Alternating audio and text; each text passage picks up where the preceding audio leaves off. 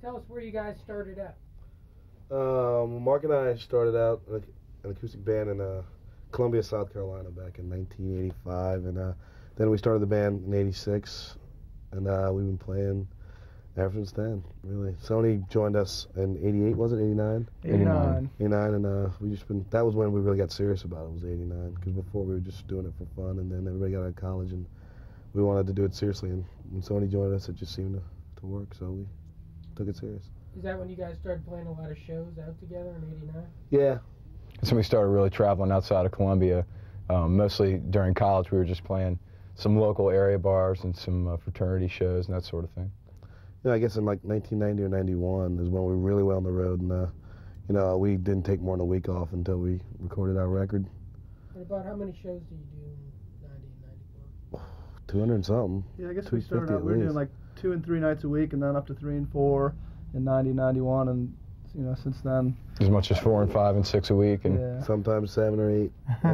Yeah, sometimes we do 8. Call a show. Yeah, I mean, these days we could play 9 nights in a row, even though I keep telling, you know, our management that I can't physically do that. We still end up doing it.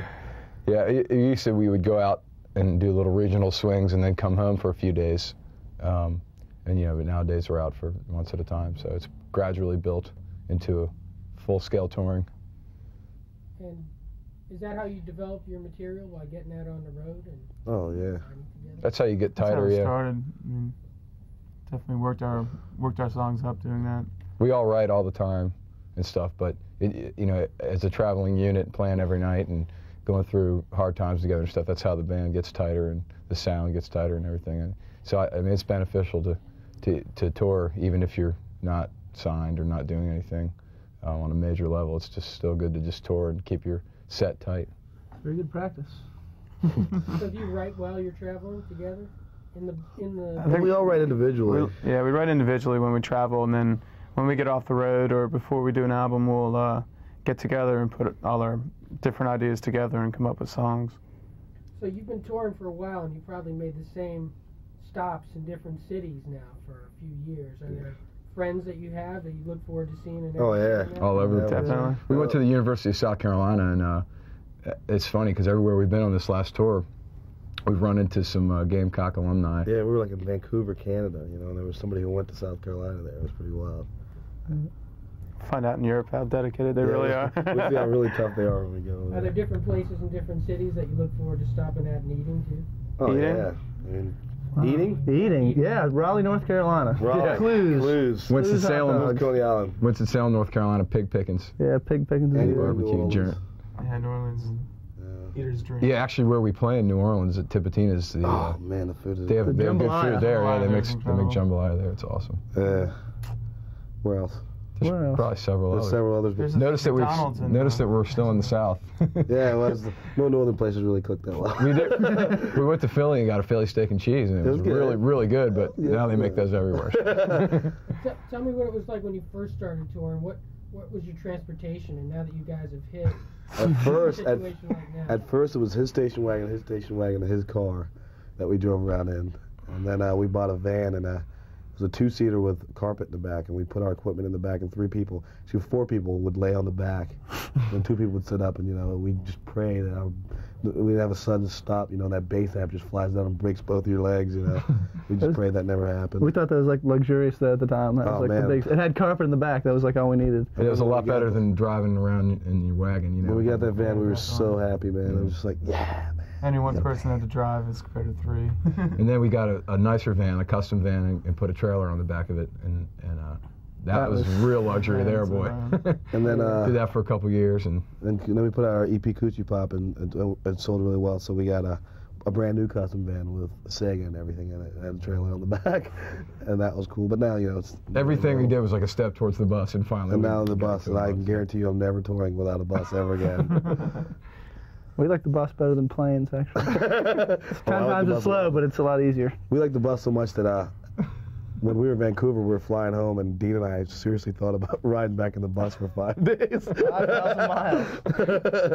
Would have slept better. Yeah, definitely. And you guys have a very communal system, the way you run your business.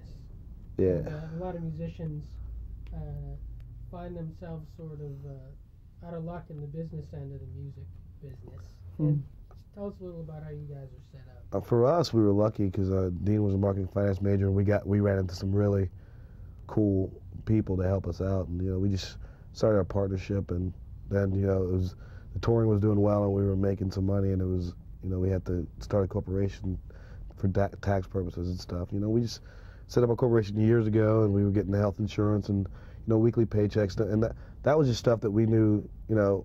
If somebody got hurt, we'd be in trouble. And it's like we saw so many bands of our peers in the South, who were taking the money at the end of the night and splitting it up like we do. But then if you take that month off, you'll get your money, And for us, it was like, we knew if we did take a month off, we would also get our paychecks and be able to pay our bills. So that was really important to us. Yeah, ever since we started making money, Dean was always right on the ball about we need to take care of the money, so that we won't owe taxes at the end of the year and down the road, be broke. So we've always kind of been in that philosophy of take care of the money, right when you get it, and that way you'd be better off later. And since we started out a long time ago doing it that way, it's been an easy progression. It's not like we just all of a sudden had a bunch of money and had to take care of it. We've been doing it for 4 or 5 years, so it's just been like a growth process. Yeah, all of our paychecks have gradually increased, and the income for the corporation's gradually increased, and so we've been able to stick with it pretty easily and keep taking care of it. And now, it's like with the little bit of success we have, it's like it may not last very long. So the money we are making, we want to do the right thing with, so we could take care of ourselves in the long run. And did having that organization help you after you recorded 2 albums on your own, and then actually 3 albums on your own, and then signed on with Atlantic? And since you had success on your own, did it help you maintain your guys' vision of the band and where it was going? Oh, unquestionably. Yeah, it definitely did. I mean, we already knew what we wanted and how we wanted to do it, so just with Atlantic, it's more or less we had someone there to help us get to where we wanted to go. We didn't really have to change our philosophy or anything, so that was cool. It's like a lot of, I mean, for us, like you said, we had already had everything set up. So when Atlantic did come along, we did sign with Atlantic, and things did start going well. We didn't freak out because it really wasn't. I mean, it was great. It was wonderful. It was what we wanted, but it wasn't something that would make us go, whoa, we want to go out and do this. We want to go out and do that. We already knew what we were doing. It's just now we were doing it with more money and more, playing more. On a bigger level. Yeah, on a bigger level. So it's really, nothing's really changed. We still play a lot, and, we still do the same things with what we have that we've done before. We just do it on a bigger scale. What were some of the thrills you guys have had in the last year?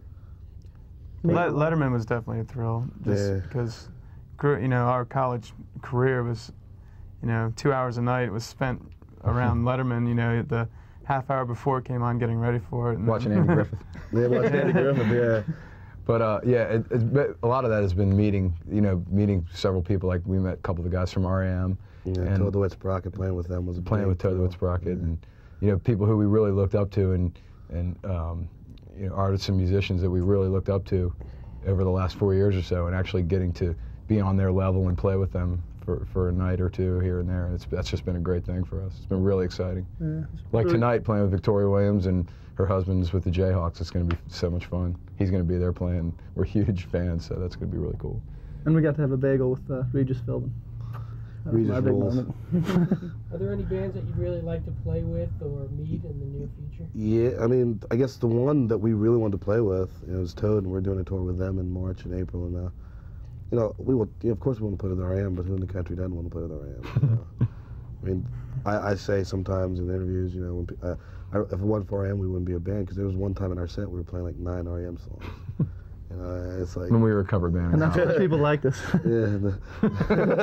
Now people don't like us anymore, but oh God, I could go on forever. Yeah, there's a lot of John Hyatt, I think, is somebody we like. That's a big one. Yeah, we listen to a lot of music, and Radney Foster we'd like to play with. I'd love to play with Stevie Wonder. Actually, there's something specific about John Hyatt that relates to your latest release, right? Yeah, we named our record after a line in the John Hyatt song. The song was "Learn How to Love You" off of Bring the Family, and it was just a line that we were all sitting around in our apartment out here in L.A. when we were recording the record, and they told us to name the record, and that was just perfect. When he said that, we were all like, that's perfect. I can go to bed now. Correct. Yeah, that was after 4 hours of saying every deliberation. Yeah, every time somebody said something, we're like, oh, how about the? Nope, can't name it that. Okay. And we finally ended up with cracked rear view, so just in case, I figured I should mention it. Is that what we called it? Good boy. I thought it was a 3-man and a baby. And where did the name Hootie and the Blowfish come from? They always leave that one for me. When I was in college, Mark and I were the Wolf Brothers, and we were about to start the band. And when I was in college, I was kind of I was a nice guy, but I was kind of a jerk in the way I gave people nicknames all the time that they didn't like. And one guy I started calling him Hootie, so I sang in this little choir-like thing, so everybody started calling him Hootie, and because he had really big eyes, and the other guy his friend just had huge cheeks, and I called him the Blowfish. And one night I was at a party that our thing was throwing, and they walked in, and I said, look, Hootie and the Blowfish. And I said to Mark, I think the next day, I was like, Mark, we should name our band Hootie and the Blowfish. Mark said, yeah, whatever. But we named it that with all intentions of changing the name, but now 9 years later, we're still Hootie and the Blowfish. That's a good story. All right, I got a couple of questions for you guys. You can cut for a second. I got a couple of questions. One of the questions I'm going to ask you is, how do you feel about being on a series? You don't have to roll now. First question, how do you feel about performing with such diverse artists on the series? It's really nice to play with such a diversity of artists on the show. I mean, we're huge Neville Brothers fans. I mean, one of my disappointments in life is I've never seen them live. It's kind of like I said before. A lot of these artists are people we've been listening to for years and looked up to, and to be, in this level with them, playing with them, it's just almost a dream come true. Yeah, like Victoria, who's on the John Hyatt, level of songwriting. She's just an incredible songwriter, and Cheryl. We can't say too much about Cheryl. We love Cheryl. We Hi, Cheryl. We played with her. That's us, Hootie the Blowfish. Remember us, Orlando? What is she? But I mean, it's honestly, it's an honor. I mean, because we are so just us. I mean, how can I say this? We are so amazed by what's going on in our careers, and we just when you say Sheryl Crow or you say Victoria Williams, you say Neville Brothers, you say those people, we don't consider ourselves in that category of musician or of entertainer. I mean, we're still just Hootie the Blowfish living in 5 Points, Columbia, South Carolina, going out the group every chance we get, and it's just amazing to be asked to do something like this. Yeah, it's like when people call up, old friends, and they'll be like, so, how's it feel? You're doing this, you're doing that, and it's like I'm doing nothing's different. It's the same thing, same person, same people, same friends.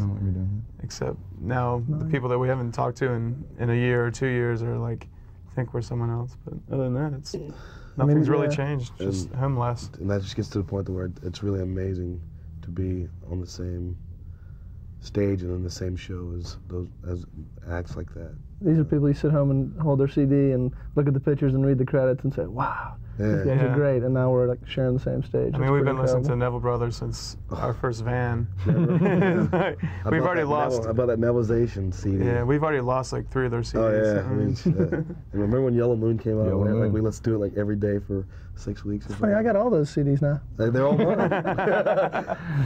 Have you guys been over to the club? What do you think of the venue? Oh, what a good! The food's fantastic. Yeah, it's really, really beautiful. It's beautiful. Yeah. It's a great club. It's kind of between a big theater type place, but it's got the energy of a smaller bar. Yeah. Because people are right up in the front, and it's definitely a club show too. At the same time, we ate lunch out on the patio too. It's a beautiful view over LA. It was a really nice day, so that was cool. Good food too. Great food. It's a great building too, man. The only problem is they didn't have sweet tea, and it's supposed to be a southern restaurant. You gotta have sweet tea. Granted, this unsweet tea was very good, but they do need the sweet tea. If it's southern, it's got to have sweet tea. Even if you sell 1 cup a month. I'm calling Dan Eckler as soon as we finish with this. Tell him you got to get some sweet tea in there. All right, let me ask you guys one more question. You can shut the camera down for a second. And speed. Speed. Okay. Speed. Some of the things that we like to do, to give it back to the people is we do some charity work, whether it's just visiting people that are fans or maybe physically sick or something. We also donate money. We did a donation to the Carolina Children's Home over Christmas. It was right before Christmas, and we donated money that we had won in the VH1 golf tournament and it was really special for these kids, to get something like this. They're, working off, public donations alone, and they don't have much money, and if we can do something like that to give it back, it makes us feel good about what we're doing. Yeah, somebody's being modest, but he's organized a few shows that we've headlined that were just strictly for, we didn't, we talked people into donating everything, the beer and the sound system and the venue and everything, just so we play the show and give all the money to the Carolina Children's Home. We're going to see a kid who's a big fan of ours who is getting like his 15th leg operation, and he might lose his leg or whatever, and so we're going to see him within the next couple days in a hospital that's kind of in between a couple of shows. We're going to pull the bus over and go and see him, and just maybe sign some other autographs for kids in the hospital that want to say hi and stuff like that. So we try to keep up with that sort of thing. I think a lot of people think that they would call us and ask us to do things and we wouldn't do it. But if we have time to, even if it's just 5 minutes to do something, it's an honor for people, for somebody, for some kid in the hospital to say, I want to see Hootie the Blowfish. It's an honor, and I would go see. Anytime I'm in that city, I'd go see that person. Yeah, I don't think our self-importance hasn't risen to that level yet where we feel we're, not special enough to take time out to go see people, and hopefully it never will. Yeah, I mean, we're that way in a lot of ways. Even like when we have a show and it sells out, and then there's we've had a couple shows where there's been like 500 people in line or 400 people in line. And they weren't going to get in. And they're not going to get in, so we'll take our acoustics out of the bus and go out there and play a little show for a half hour. And it's not, I mean, it's not much, but it's we think it's kind of cool to be able to thank them for supporting us, even though they didn't get to come in. So. By the way, we got that idea from Steve Wynn. Yeah, we did.